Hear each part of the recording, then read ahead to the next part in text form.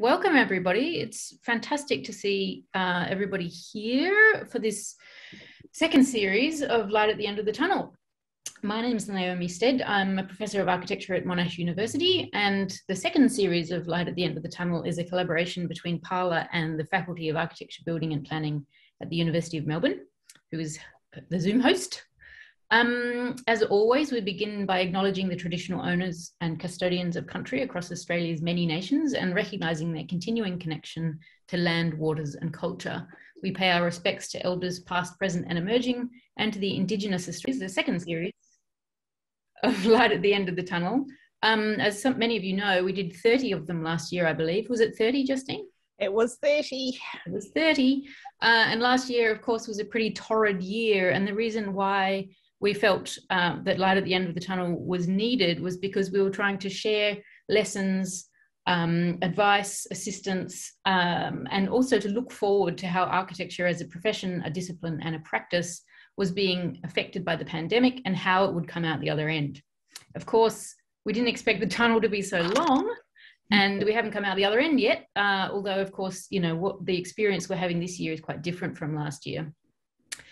So Justine and I decided just recently, I think last week or the week before, that we would revive the series because we felt there was still a need for it. And obviously at the time, we were particularly thinking of our friends in New South Wales suffering, you know, not a great situation right now, but of course Melbourne is also back in lockdown, as is Canberra as of today. And it looks to be that this is how it will be for many of us for much of the rest of the year.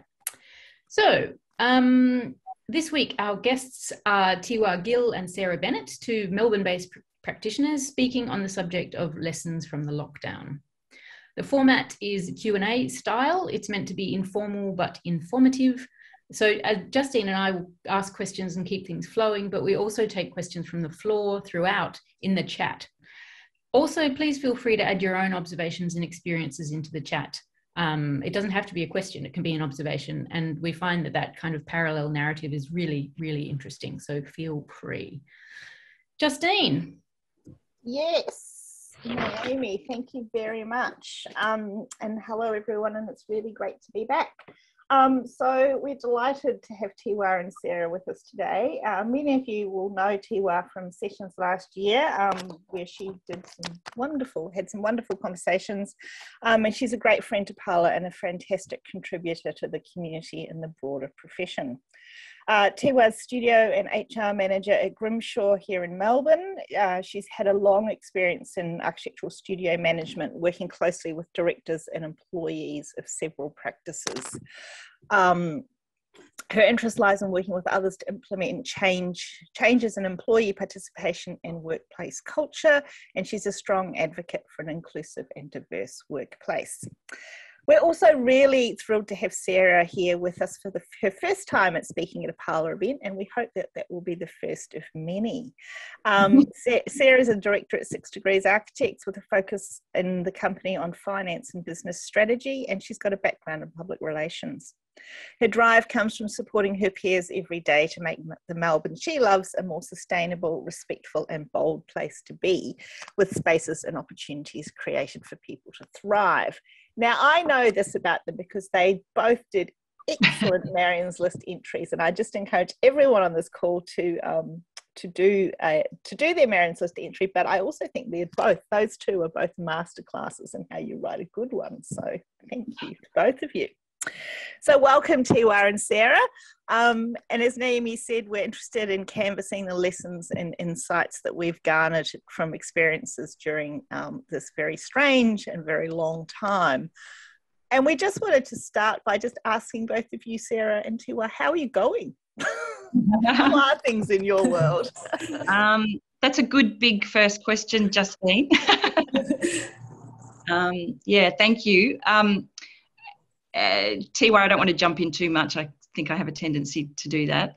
But we were having a little chat just before starting, even just Justine, yourself and I, about this tunnel that we're talking about and the light at the end of it, and how we don't even know if we're 3/4 of the way through it yet. We don't. It's like we're running a marathon and we don't know when that finish line is. But we have learned a lot over the last 18 months. So I would say personally, I'm currently going okay, and I'm hoping that so is the company that I work for. But it's been challenging, absolutely, very, very challenging. I agree, Sarah. And look, thank you everyone for joining. It's really lovely to see some familiar faces as I turn the pages digitally. But I echo your sentiments, Sarah. We have learned an extraordinary amount over the last, 12 to 18 or 15 months. And I think the unfamiliar territory is probably becoming more familiar, even though we're still navigating the long tunnel. And there is light, hopefully, but I'm sure we'll come to that. I think just for me personally, it's exhausting. It's also, there's some really surprising moments as well. But I think, I deal with my own kind of levels of anxiety and ways to kind of manage myself. And, big announcement, if anyone wants to join the Edinburgh women's cricket team, please let me know at the end of this. The big plug. But also just, the deep care I have for everyone at the practice and also with industry. So I'm sure we'll talk about those networks and support that are out there. And, a huge thank you to Justine and Naomi and Susie, and also to Sarah as well, because I know that I can knock on their door at any time. So I think the big umbrella message for me is that, I'm going okay, even though it's exhausting. I think we've all, such a also big diverse range of experiences of this time too, and I think we kind of need to acknowledge that. I think even just naming my own experiences of the lockdowns are very, very different. So we are interested to know what's been learned, I guess. And I guess the first one, now that we're all, so many of us are back operating in a dispersed environment again, is to know, what have you learned over this time about how you manage people and projects in this kind of very, very dispersed environment? Have you, I think, everyone scrambled 18 months ago, however long ago, God knows how long ago it was, everyone scrambled to work out how to do it. And then I think in Melbourne, at least, we had a very long time of working out how to do it. And now that we're back in that lockdown again, I wonder if you've got some reflections on that. Yeah, it's been interesting just thinking about pre this talk today, just reflecting on what the 18 months were like and really reminding myself of how sudden it was, and this sort of forced experiment of how do we work as a separated workforce, and we had no time to think about it or prepare. And obviously technology was extraordinarily convenient. I don't know where we would all be today without Zoom and Slack and Teams. But I guess in terms of lesson learned from me and what I think our company's experienced is probably the first thing that had to happen was an emphasis on over-communication. That was for workflow primarily, and those who were already naturally good communicators and good leaders came to the fore. And unfortunately, if that wasn't the case, it was very evident. So it lifted the bar a little bit for people to be really good project leaders, and for the company to be, I'm not saying that we hit our mark, but it was really important to think about how to communicate the anxieties of what was happening in the industry regularly, without tipping it the wrong way, turning it into pure anxiety, just trying to keep a steady middle line. That was a really big challenge at the start. Thihoa, I don't know if you agree with that, or if that's what you... Look, I do. I think a lot of us share the sort of same similar experiences, even though that can be diverse in other ways. I mean, as you mentioned, Sarah, we're, always in sort of increasingly engaging in collaborating, over mixed sort of mode platforms, and then become more adept. But I think about that over communicating in that fine balance of how you don't want to burden the people in the team, but you also want to try and bring them along and ensure they're informed, and there's still a sense of belonging, because I think in that sort of hybrid workplace, it's so intrinsically needed. I think, and I probably said this a lot of times, but we have to work very hard at maintaining those, being connected and going through our regular practice touch points. I know it seems a bit of jargon, that sort of practice touch points, but for us it includes the Monday updates, the Wednesday project updates, the Friday socials and everything in between. And that's equally as important, not just for the practice, but also for the leadership team, so they feel empowered to keep leading and keep engaged when they're managing their teams through a virtual environment. So it's extra work, but I think what it really, reminds us is sort of greater focus on people and the need for that sense of belonging and value.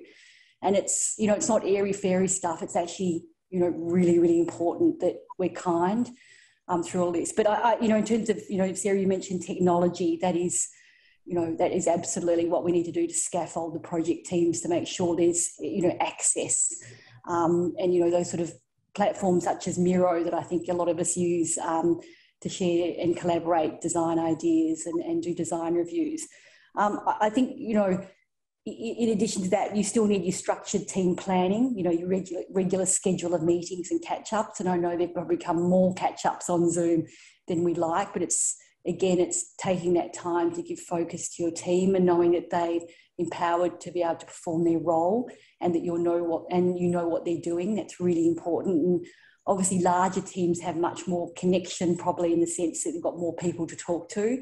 We've got to remember those in smaller project teams might only be working with one other person. So then how do you bring them into the rest of the fold, which is really important.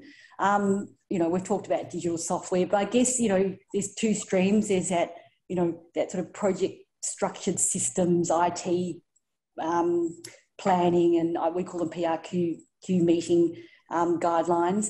And then there's keeping things as, I don't know if normal is the right word, but keeping things, through those usual connections to make the experiences less daunting. So, yeah. How's it been going in and out? So we're in lockdown number 6 now. I mean, Naomi had a fabulous Instagram post a while ago where she sort of rated each one, and I think number 4 or something was like, can't remember. And I'm like, I can't remember it either. I've got no idea what happened. But how has it been coming in and out? Has that made it easier or harder, this sort of backwards and forwards? I've been surprised by how quickly we've been able to transition and to make that work. We personally as a company, one of the first things we did was look at how tech is changing and what we need to be really thinking about. I think we thought pretty early on that this might be the case of, in and out. So we're transitioning away from desktop computers to the kind of like the big gaming computers so that they can manage Revit. While we don't have the full company on that yet, the chopping and changing hasn't been as strenuous as I would have perhaps thought if I'd been, this had been proposed to me before all of this had happened. But I think the current that runs through all of this is wellbeing, which I think we'll probably get to and have a good chat about, because it's really about what I think in terms of the transition of in and out is the emotional up and downs and how that affects our workforce, and how those are the kind of the intangible things that are hard to help with as a company, but as a service industry, people are our most important commodity. That's not quite the right word. But Asset. Resource. Yeah. Thank you. I knew I'd say the wrong thing there somewhere. So yeah, it's got to be about how our people are experiencing it, and we can't always be across all of that. But. Yeah, I'm agreed. And depending on your sort of scale and size of your practice, Grimshaw's global, so there's a lot of mobility that used to happen prior to not being able to fly and do things remotely, or get used to doing things remotely. And so we were lucky that we have quite a significant IT global team. So our IT was very, very, very good and robust. And I think the team certainly felt supported through technology and the ability to transition very quickly in terms of that. But as Sarah said, it's understanding people's emotions and not being fully aware of people's personal situations, even their home environments. And You know, I don't know, this morning on Radio National there's a big conversation about home environments and how it has enormous impact on your well-being, but things are becoming more visible literally through Zoom, that you can see where people are and sort of how their working conditions are. I mean, I'm stuck in the office at the moment with a very boring background behind me, and the others, you look all very library, so it looks very, very warm and inviting. But I think it is that sort of emotional, you know, spinning so many plates, it's really hard to capture. But I know we'll come down to that discussion around well-being. And or maybe we should head to that now. So Naomi, this is your hang baby. on a second. Just before, I'm really curious to know, like in the university sector, of course, we had a mass emergency where we had to take our entire courses online in very, very quick time as well. And there's been talk worldwide across the sector about whether that emergency moment, you know, like whether the things that we cobbled together then are the things that have become the new normal, and we kind of get sort of stuck maybe with those vestiges. And I'm really interested to know whether in practice you've been able to continually improve things, or whether it was the emergency measures that were put in place have more or less endured.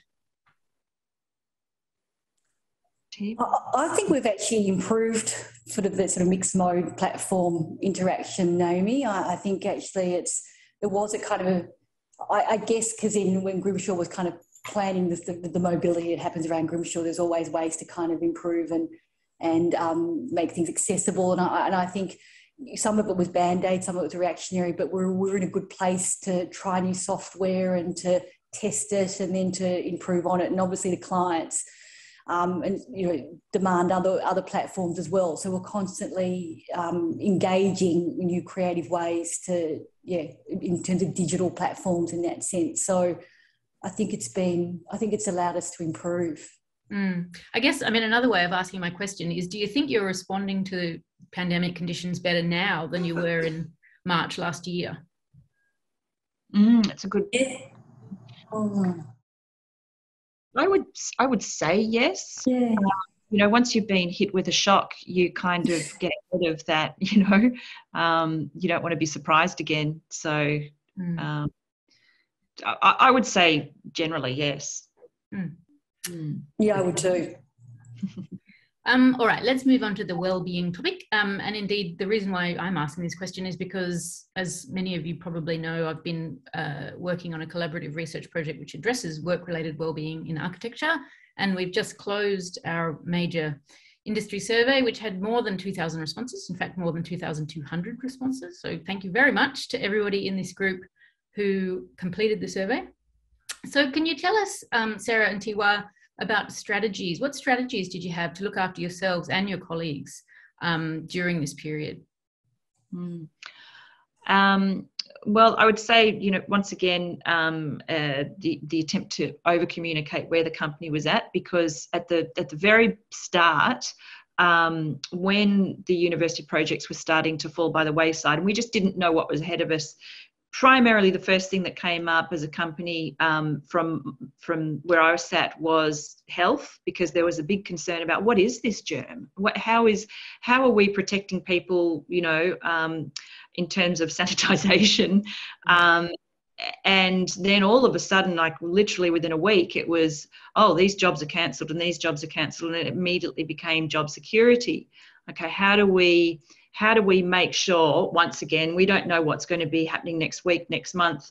How do we make sure people have still got jobs? Because it felt a bit cataclysmic, you know. It felt like what was happening was bigger than us. So job security was a really big focus. We did momentarily, period of time, have to reduce everyone's days. We're a company we're currently 35, but we're a company that sits around that size. So we're not the expand and contract type company. We wanted to look after everybody. And I think I've gone off track from your question. Oh, well, tell us, was there anything about, what did you find effective in terms of looking after your people and yourselves? And was there anything that surprised you? Yeah, I loved the way everyone looked after each other as well. Like there were these, Slack was used for connection. There was we had confinement cuisine. We had desert island tracks where people would put their favourite music tracks. We've got an ISO watching channel, you know, to recommend you. You know, things like that, where we had a team of women working on a project in Bendigo that were just so good at looking after each other. They had this sort of you know, morning tea kind of, you know, regular, just immense support that people were showing each other outside of anything that the company could have done. Was really, really heartening. I don't know if it was surprising, but it was really heartening. And I carried through. No, I mean, I think in terms of, you know, we're all catapulted in this situation, and I think one of the, maybe it's a sad thing rather than a surprising thing, but when we, you know, all have our sort of Zoom meetings, and we have our Friday at 5 where people, you know, can share what they'd like to. And I remember one of my colleagues said, oh, she lived at home and didn't have anyone to talk to. And of course my phone, you know, started ringing, because I was like, how are we going to help her and things like that.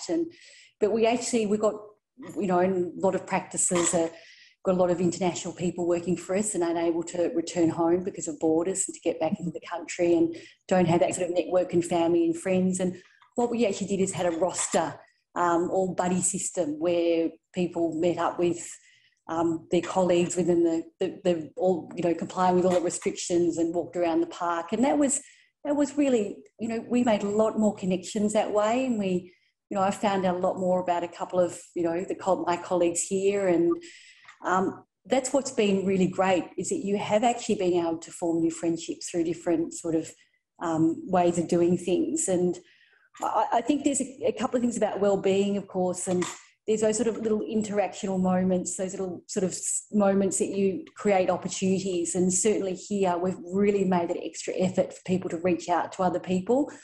And, you know, of course, Sarah and I probably have a long list of staff and certain information, but we've really tried to ensure that people aren't left alone outside during work, but also, you know, on the weekends. And, you know, is that dipping into sort of territory not meant to? I don't know. But I think in this kind of space at the moment, people are being really grateful that their phone is ringing, or they're able to go down the street and get takeaway, walk around the block together.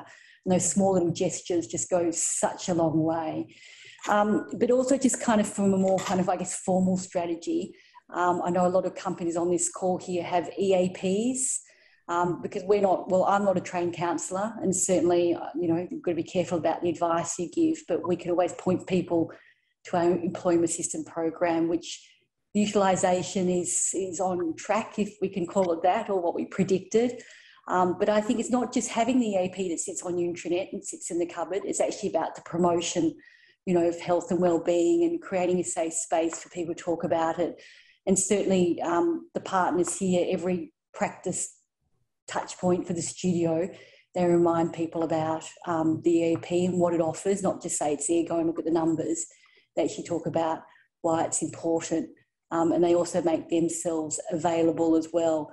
And I've just lost my train of thought, but we also we have a lot of we have also working groups, and probably many of you are familiar with Champions of Change and sort of the work streams that have come out of those, and we've certainly formed our own internal working groups that are separate, but some of the conversations more elevated around mental health and wellbeing, around parental and family-friendly places, around sexual harassment, bullying, all those sort of topics or working groups that are really important to keep people included, to keep the workforce interested, to keep the conversation diverse. So that sense of belonging, I guess, if you feel like you're informed or you are able to participate and influence decision-making at whichever level, we hope that, you know, shows a commitment to your, you know, that you're able to participate and you're interested not just in one area of the practice, but the broader community.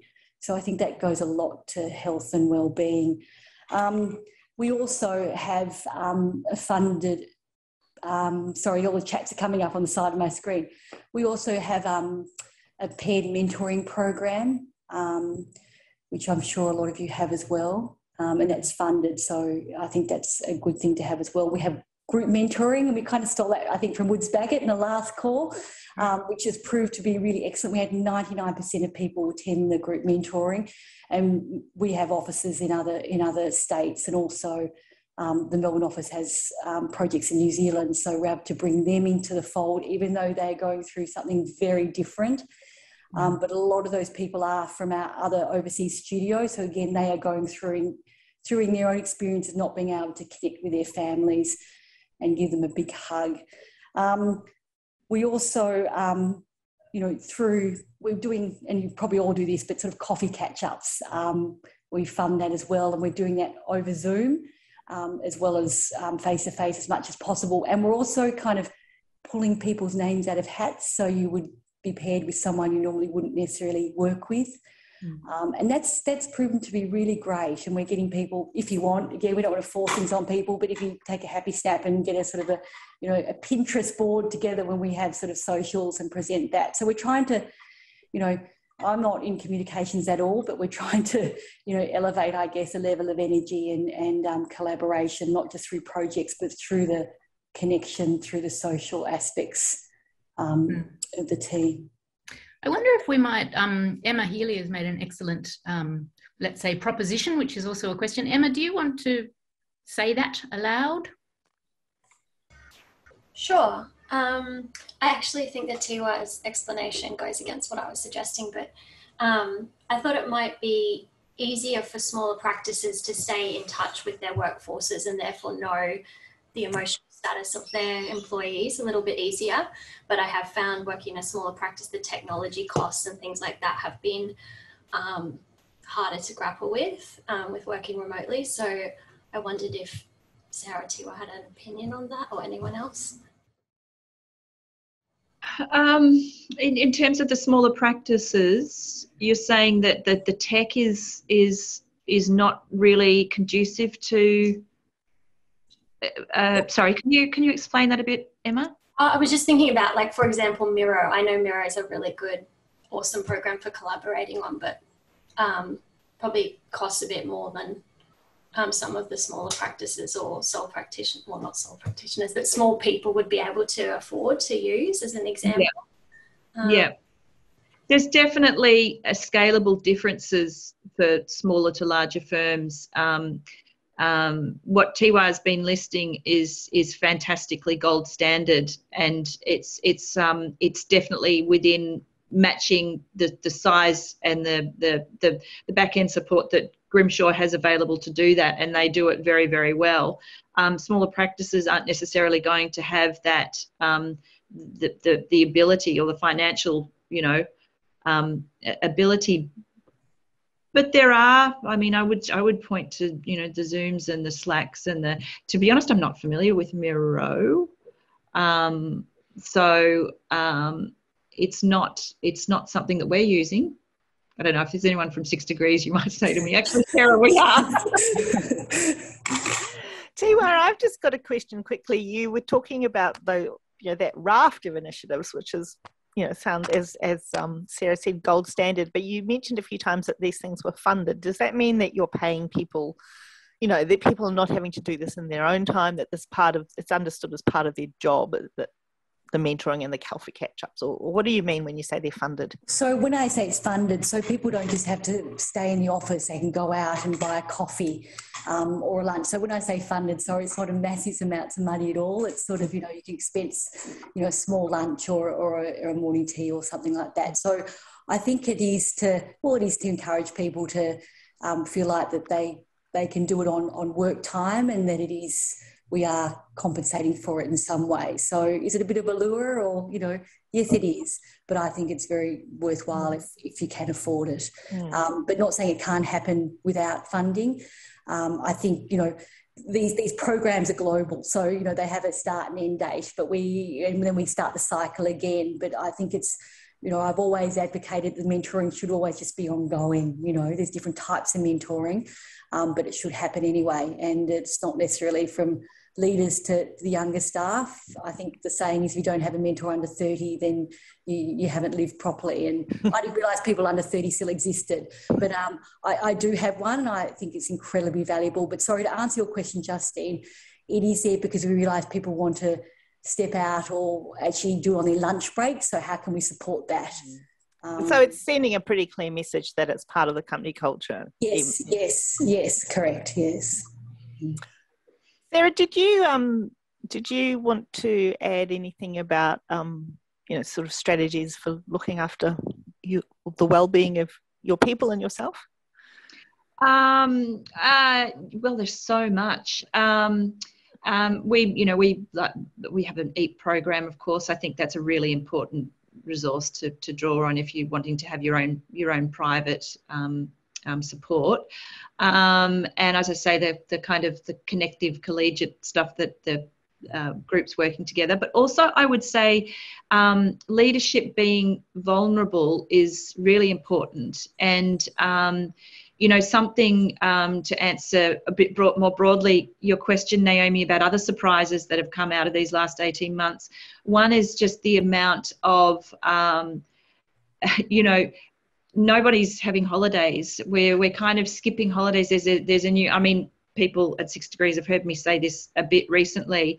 We do equate holidays with, well, I have to go somewhere, and largely we try and book somewhere and then we have to cancel, or we just think, well, I can't go anywhere, so I won't take a break. But our mental health needs a break.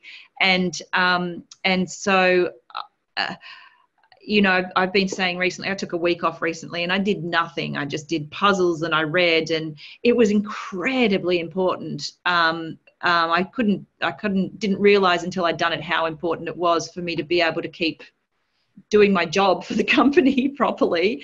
And I would say that would be true of everyone. So personally, I meditate, I try and do exercise and eat well, and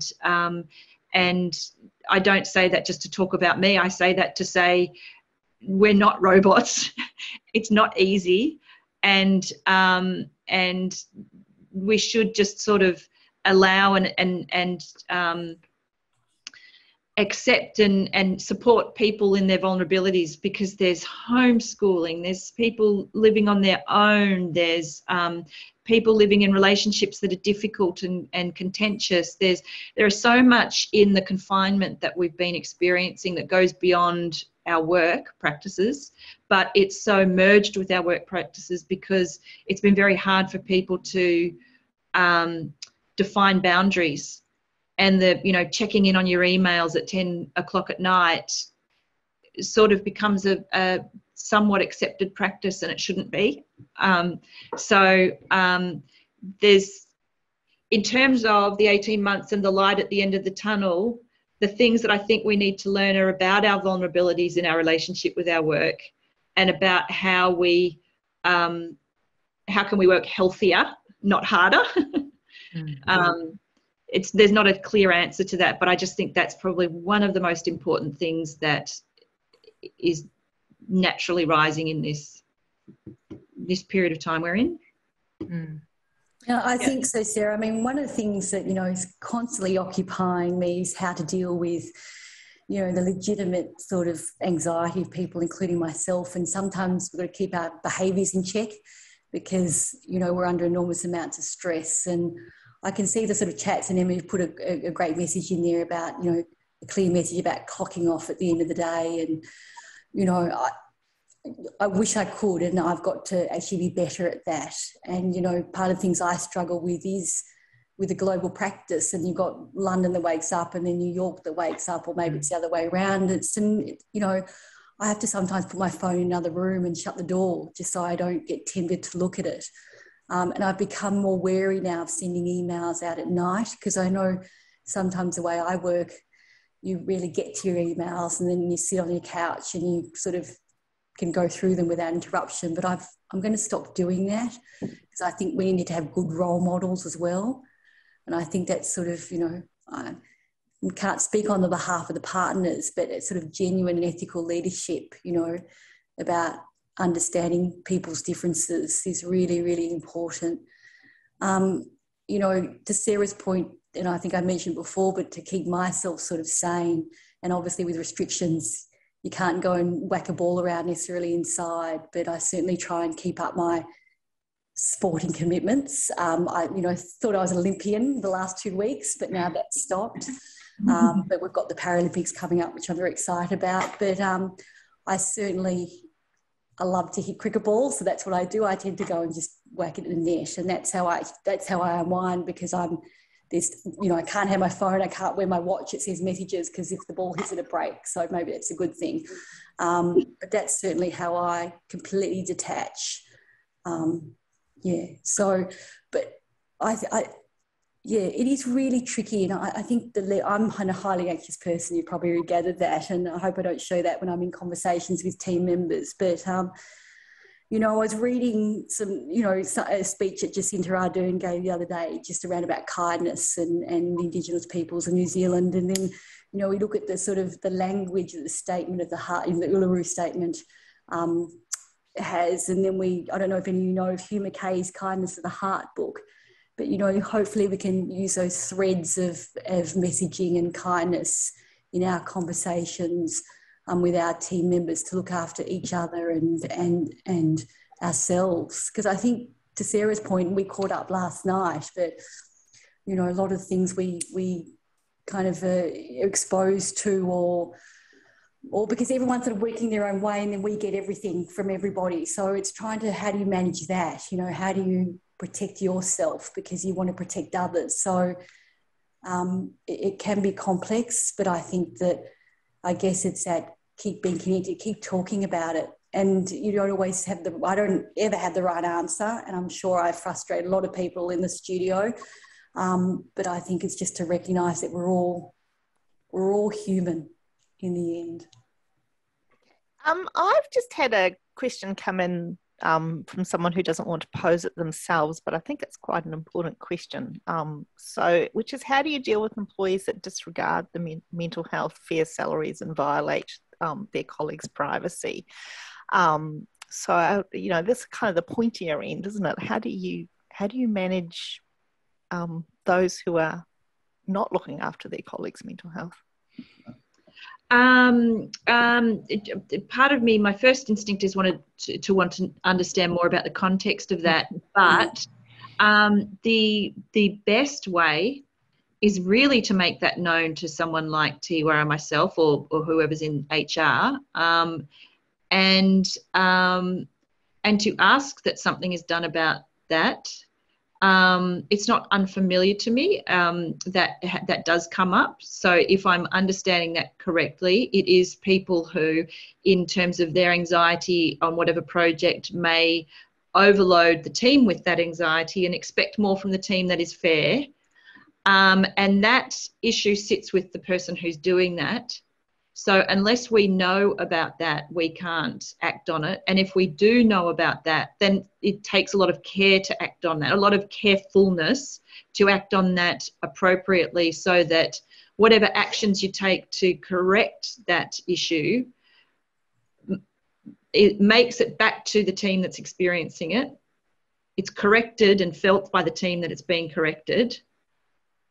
But then there's a great deal of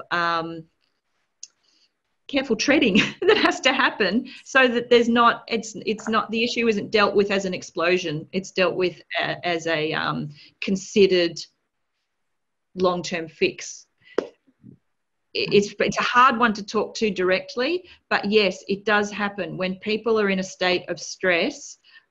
They can unconsciously share that stress rather than, sometimes these times expect us all to be pure heroes that don't have any background or don't bring any of their own, systemic issues to the table, and they do.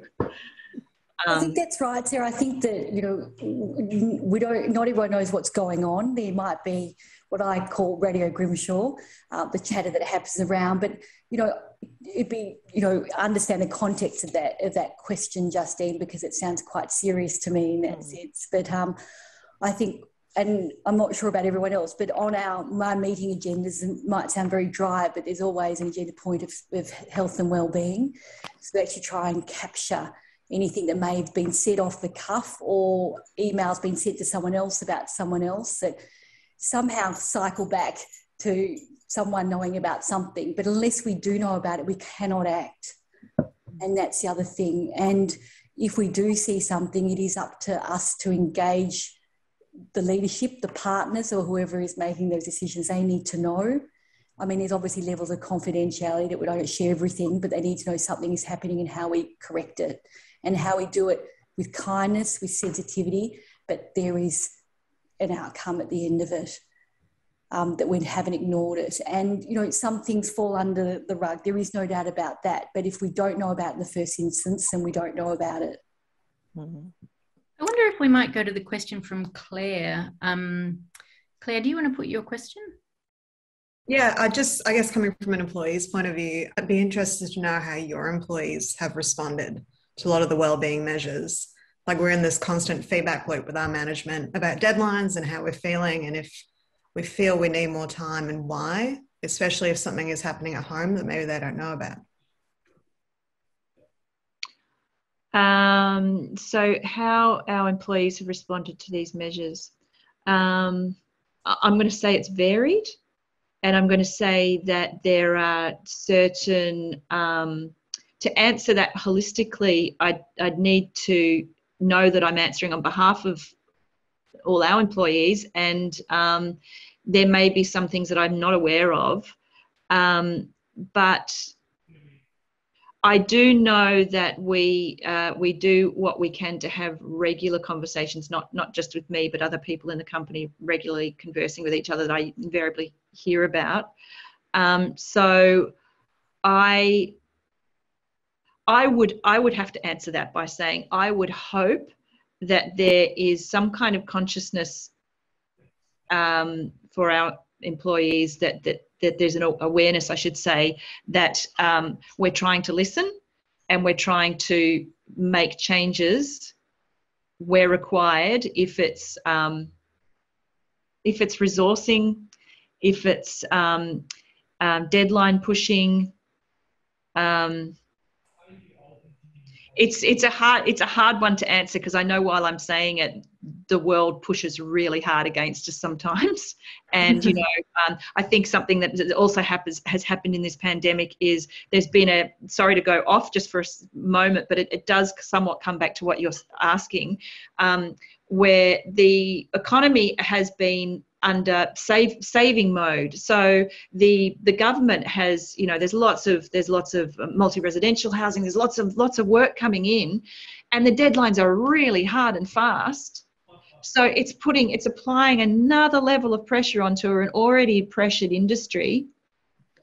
And to make, let's put the government here and then the company here, and let's put management here, for us to fix that in every way is really quite hard, because we're getting pushed, if that makes sense. So for the people who are being directly impacted by those pressures, I would say they're probably not all feeling that it's all being fixed. I would say if they can at least know that we're trying, that's sometimes the best we can do. We also have one more other pressure that Thihoa and I were talking about last night, which is that we don't have immigration at the moment, and there are not many people available to help do the work. We're aware, for example, that we're under-resourced, and there's a bit of a drought at the moment of available architects. Yeah. So, sorry, I don't think that answered your question properly, Claire, but Thihoa might do a better job. No, not at all, not at all. And I'm trying to read in between the lines of all of that. But I think that's right. There are enormous pressures coming from up here, and we're here, and we're trying to kind of balance that. And, you know, Sarah, you've raised a really good point, because, I mean, in terms about resourcing, actually, because I think we're all kind of understanding the trickiness of that space and the pressure that puts on our projects and on individuals. In terms of people responding to the measures we've put in place, I mean, we've put out a lot of surveys, and I know surveys, we don't necessarily capture everything, but they certainly give a kind of a snapshot. And I think that people are responding, in varied ways, depending on their needs. But certainly we've scored highly on the fact that the leaders are promoting health and wellbeing. They're always talking about it. And I think that's really important. But in terms of responding to your question exactly, Claire, it is really tricky. And we've got teams at the moment that are working extremely long hours, and we need to be better at it. And it's really hard to manage. Of course, you can do things through the formal ways, like, toil and things like that. But how do you stop that from happening all the time, these long hours? And I think the whole industry grapples with it. I certainly don't have a gold medal or a magic bullet to solve that issue. And I think it's really hard. It's very tricky to try and manage individuals. But I think if we have really good leaders or leaders of that project, it's the way they manage their teams as well. It's the way they are supported to manage their teams, to say, we are going to have these push and pull areas or these push and pull times, but let's put a time frame around it. Let's not just say they're going to happen. They actually review it after a month, make sure you have those checkpoints, because some people will be more able to do more work, more hours. Some people mightn't. And of course we don't want to push long hours cultures onto people, but it does exist. And as an industry, we are constantly grappling with it. And I think you go up to, what are the fees, sort of stems down from there. Yeah, I agree with that. It does. We get so affected by the fees, because fees would equate to more time. But in a sense. But I would say just a really interesting thing that, once again, I have no answer to this, but what I'm finding interesting that has been coming up a little bit is, it's a whole other subject, is that understandably employees are starting to try and look for different ways of working. The 5 days in a 4 day week, or the 9 day fortnight, and it's actually a very, very, and we're not the only company that's had that request. It's a very difficult one to respond to and to get right, simply because, and it's a very understandable one that comes up, because people are trying to work out, how can I make my work-life balance better? How can I not be working under these conditions?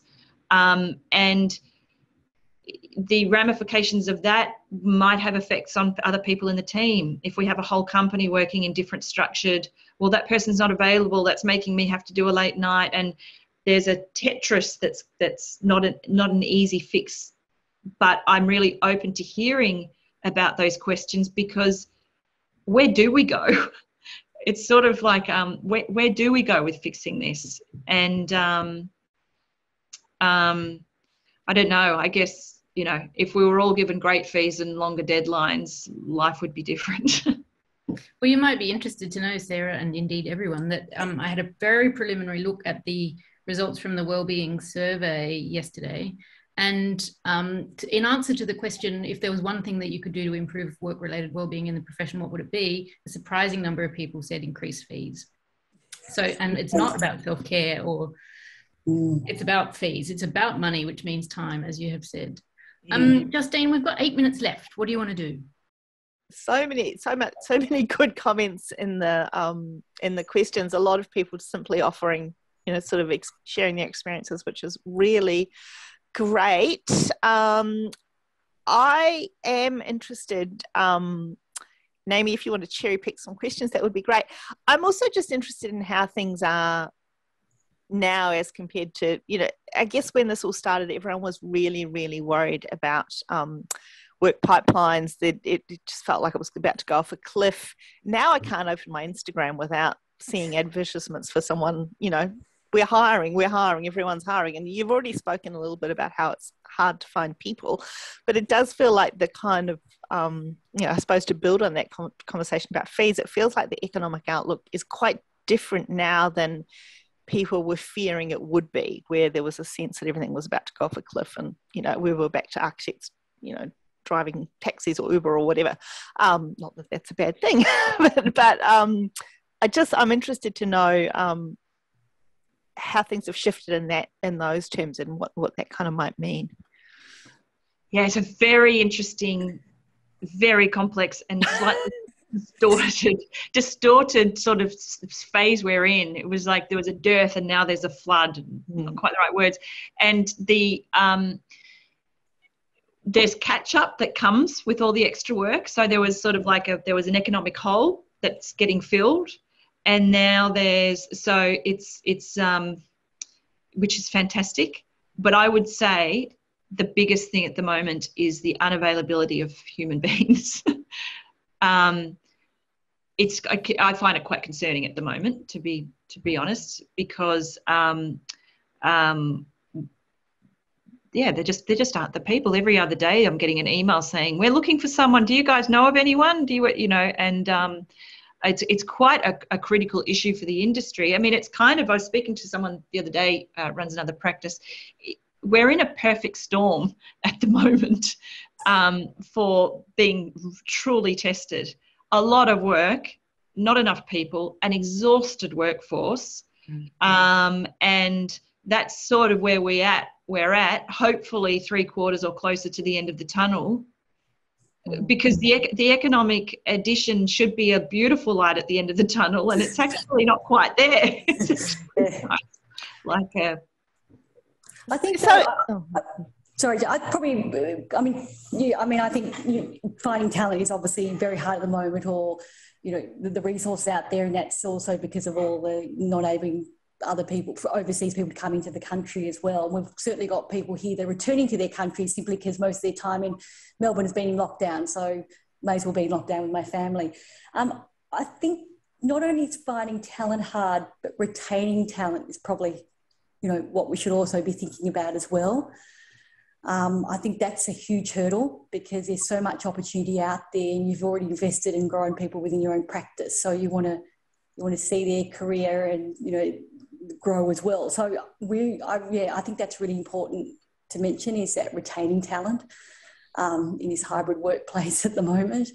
And are the people you're looking for sort of experienced practitioners? Because I think one of the other things that came up again and again all of last year at our events was real concern from students and recent graduates about how on earth they were ever going to get a foot in the door, how they were going to learn, how they were going to, there's so much learning is by osmosis and simply being around teams and within teams. And how do you think things are going for the younger ones? Obviously, working remotely can be a challenge for them to, get that learning by osmosis, which was what was so lovely about being able to get back into the office. Tim, you got to. I mean, it's interesting because you obviously, when you look at your kind of your shape and size, and you have, senior people that, work on projects, and then you have, I guess not everyone's on the tools, not senior people are on the tools, of course, but we're finding a bigger space for younger graduates at the moment because they're on a lot of revenue generating projects. They can hop and move around very quickly. So we're actually finding that space for us we're hoping that that's providing more opportunity for graduates at the moment, what we're going through. But I think we're all also, that sort of mid-level project architect that, can work on all phases of the projects and can, open up a Revit model and understand all the 3,000 clash detections, and, managing complex project teams and there are far and few between. But it is a complex space. I mean, certainly just even through the, even during the lockdowns, and some practices had people they weren't able to allocate work to. So certainly I think in this group we're probably aware of, we try to do as many comments as possible and things like that to help support the industry and support each other and then bring those people back. So that was, I guess, a mechanism through lockdown, and now that was to try and keep them and retain them because they were, excellent talent. Became a sort of everyone was really good, and now we're looking at what we need to do to support the projects that are coming on board, and it's a better place to be in than the other way around. So that's some light. I just want to, I know we're sort of winding up, and I just wanted to comment. I saw that comment from Leith Schmid. I know young people very disillusioned, want to leave the industry. That's heartbreaking. And I'm, it's really, really sad to hear that. And I hope we can change that somehow because, it is a good industry when it's not under these pressures. We do good work. We make a difference to the city, the country, and it's the talent of people who are passionate about architecture that we need. We don't want them dropping off. So I guess Thihoa and I, when we chatted last night, we said, let's be really careful about not just focusing on the problems at the moment. And I think it's hard not to gravitate towards that. But it's good that the title of this talk is Light at the End of the Tunnel, because there simply has to be light at the end of the tunnel. Humans come through difficult things, and we will come through this. And it's just, you know, we'll come through it with good things like, you know, better work-life balance, people being able to work remotely so they can go and stay with their family overseas but still work for the company. There are positives. I just wanted to sneak that in because it's so hard to not acknowledge some of the good that is there. Absolutely, Sarah, and I think it is. It's incredibly daunting, and certainly through the earlier phases of the lockdowns, there was this, what's going to be at the end of my studies? How am I going to find a job? How am I actually going to be able to attend practices, do internships, do work experience when we're working remotely? And it's still daunting, but I think, as Sarah said, it will get better. It has to get better. It has to shift, and we're probably much more equipped to understand those nuances. I also think it even starts before university. I mean, even you think of the secondary school students that, you know, do their placements and how they do that with such a, you know, we're stuck in sort of I can't pronounce that word, but a space where we have to comply with so many things. The schools want their school students to be in spaces where, you know, they don't know their COVID safe plans and all of that. But I think that's how I'm also trying to reach out to the broader community. And I sat on a call the other day with a group of secondary school students, and I asked a few colleagues to help join the session and mentor them and ask questions. So that was we're doing some regular monthly catch up with these students so they feel like there's some foot in the door or some exposure to the industry, or how they start to make their choices as they enter the business end of their schooling. But I do think it's, you know, there's lots of student forums out there, and I hopefully encourage students and graduates to get involved, because it's these conversations, these networking forums that will also help, or hopefully give people more confidence to reach out, and for someone also to pay attention and to stop for a moment and listen to them. And I know, certainly, Sarah, you probably receive a lot of CVs, a lot of student inquiries. So it's something that we have to, you know, sort of paying it forward, actually stop and respond. I think that's the thing, is respond, you know, connect with them. So, yeah. I mean, there are such a lot of great observations and, in fact, great questions that we didn't get to in the chat. And we've had people talking about the effects on parents engaging homeschooling at the same time they've been trying to work. There's been talk about punctuation points at the beginning and the end of the day, so it doesn't just become one 24-hour long undifferentiated tunnel.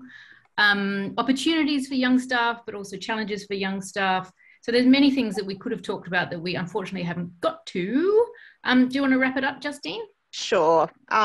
Yes, there's lots and lots. I've got so many more questions I want to ask, but we are actually going to continue with this topic in 2 weeks' time, and we have two speakers who are going to be with us then, Ilana Razbash and Sue Wittenum, who have both been really, really key regulars as audience members and also as participants and as co-chairs last year. So we thought we'd sort of pull them back in for a conversation, which we hope you'll also all come to, and we can continue some of this discussion that we might not have got to today. But I'd just like to thank Sarah and Thihoa very much. It was a very generous conversation. We're very privileged, I think, to be able to participate in a conversation between you two. I know you're in touch really regularly, so we're really very honoured and thankful that you'd agreed to do it on camera with us. Well, thank you, you guys at Parlour, because when I think about the last 18 months, Parlour is, you know, quite high up there in terms of the support that our company has enjoyed. And I've had people say, oh, I went to this Parlour talk, it was so good. So thank you for the connectivity that you guys have provided the industry too. Oh, thank you, Sarah. I have to absolutely thank Parlour, because certainly it elevates conversations within our practice, but it's certainly been a huge support. And I will shout out to Catherine too from ACA, because they've been incredible as well. There are quite a few forums that I join there in terms of mental health and wellbeing. So I appreciate the support, and I know the practice appreciates support of Parlour as well. Well, that's a very lovely note to end on. Thank you very much. The other thing I should say is next Friday we've got our Parlour Lab session, which is the sort of the research sharing sessions, and that's going to be on post-occupancy evaluation, which I think will also be very interesting. So book in for that one, book in for us next week, and then we have a secret surprise new series that we'll be launching. Actually, we've got 2, so keep an eye on your email and your social media, and we have lots more planned. So thank you. Thanks Amy. everyone for coming. So nice to see you all. Hey, and I should tell you, this is a silly little anecdote, but I was talking to someone yesterday, a person who is acquainted with another person who was unfortunately in prison during part of the pandemic and apparently got double time for being in prison during that period. Like, as in, the sentence was chopped in half. So bear that in mind. It's like times 2. Double time. That's what you're all doing right now. Thanks, everyone. Very nice to see you all. It really is. Have a lovely Friday afternoon. We'll see you soon.